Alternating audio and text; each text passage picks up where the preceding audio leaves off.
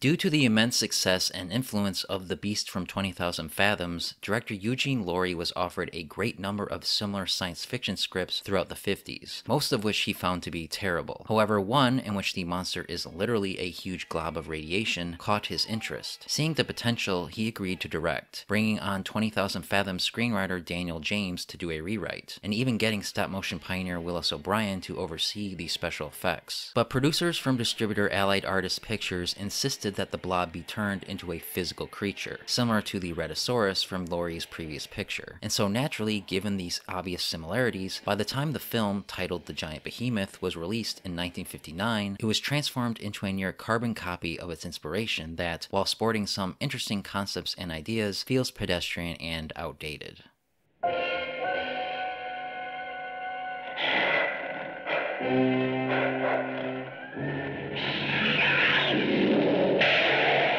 When mountains of dead fish wash ashore along the tiny fishing village of Leigh, England, radiation scientist Steve Karnes and Professor James Bickford arrive to investigate, where they discover wrecked passenger ships and villagers with strange and sickly radiation burns. Further testing reveals the fish are highly radioactive, which, along with reports of a mysterious behemoth, leads Dr. Karnes to hypothesize that the cause is a large marine animal contaminated by atomic testing. Very quickly, more sightings of the creature begin to mount, until it finally makes itself known to the world. As the death toll and destruction continues to mount, Dr. Karnes and Bickford must come up with a solution to kill the behemoth before it turns London into a radioactive wasteland.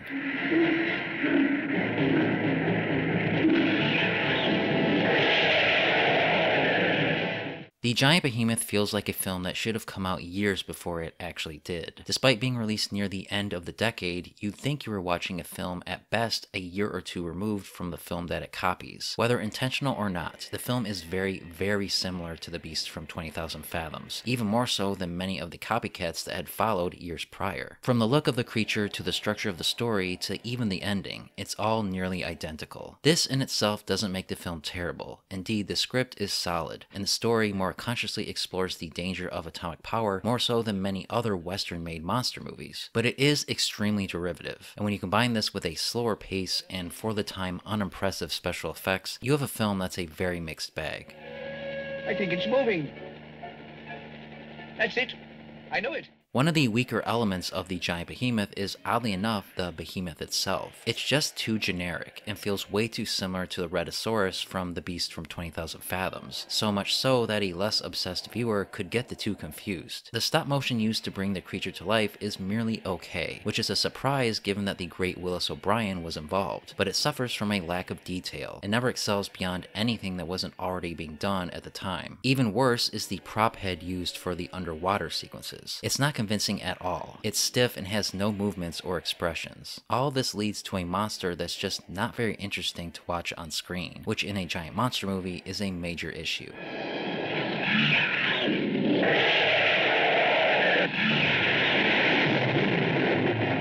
As for the characters, the Giant Behemoth really focuses on only two, Dr. Steve Karnes and Professor James Bickford, played by Gene Evans and André Morell. The majority of the story follows them as they investigate and begin to put the pieces together, and it's actually pretty engaging and very scientifically detailed. There's even a long scene showing them testing fish for radiation contamination, and even though it could be argued it's filler, it's kind of interesting and helps make the film feel a bit more plausible. Around them is a cast that comes and goes with the plot, including a few likable villagers introduced early on who are quickly forgotten, which is unfortunate because they helped bring the film down to a more relatable level that it never quite matches again when they disappear. There's also a very eccentric paleontologist character that comes in halfway that instantly stands out thanks to an over-the-top performance by Jack MacGowran. It's a small but memorable part that brings some levity to a pretty serious-minded film. Well, what can they be? The tall, graceful neck of Palaeosaurus. He can stay underneath the surface for an age. And now he comes to the top. The Giant Behemoth is also a much slower movie than you might expect. The monster is hidden for most of the runtime, with brief glimpses here and there used to build tension, and while the end result doesn't quite live up to this tension, it is nonetheless effective in giving the film a building sense of dread, and an interesting mystery to solve. The film is also more brutal than you might expect. It doesn't shy away from the body count. People on screen are shown being killed by the Behemoth, including kids, and even dogs. It's never graphic of course, but it does give the film a harder edge than some other films of its kind.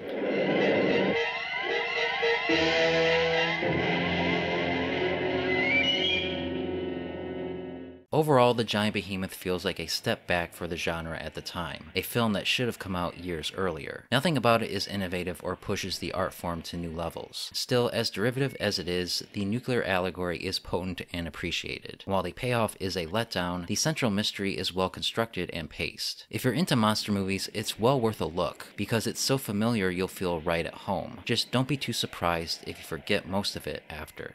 For more reviews and opinions on all things kaiju, subscribe and stay tuned to Up From the Depths.